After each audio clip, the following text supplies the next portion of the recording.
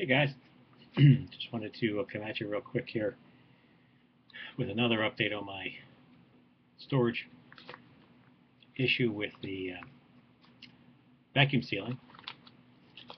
I decided to open up the Marlin Flake, and this is what it looks like vacuum packed.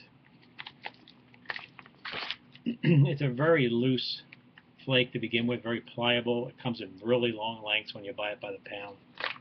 And I went ahead and cut this one open. And the weirdest thing happened. I'm going to see if maybe you can see. I actually brought a light so maybe you can see the. Can you see how it? Oops.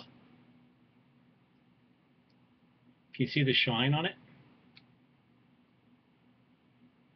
It almost brought out the sugars in the tobacco, and hard as a brick.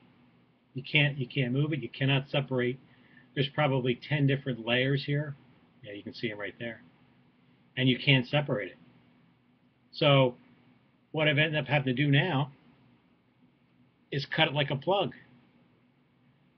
When you cut it across the grain this way, it breaks up into little cubes, so you have a cube cut. I haven't tried anything else with it yet, but so it's a different way to smoke this tobacco. It's pretty cool, actually. The flavor of it's intense. It definitely darkened from the original, but it's just neat how it brought out that. Yeah, you can see it really well. The glaze on the tobacco. So interesting. Anyway, maybe I will do some vacuum sealing from this point forward. I don't know. Have a great weekend.